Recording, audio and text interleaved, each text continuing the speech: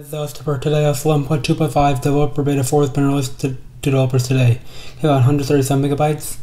The build number is 15D5054a. There's one change I've noticed. It's straight away. The loud volume that was released in the beta 3 has been removed in the latest beta. Listen. So the Apple fixed the thing where the volume was louder than it was supposed to. Apple patched this in its latest beta today. But otherwise, very smooth, very fast. Altogether, so very smooth and fast. It's really cool. So that's pretty much it. So that's it for this video. If you like the video, give it a thumbs up. See you in the video.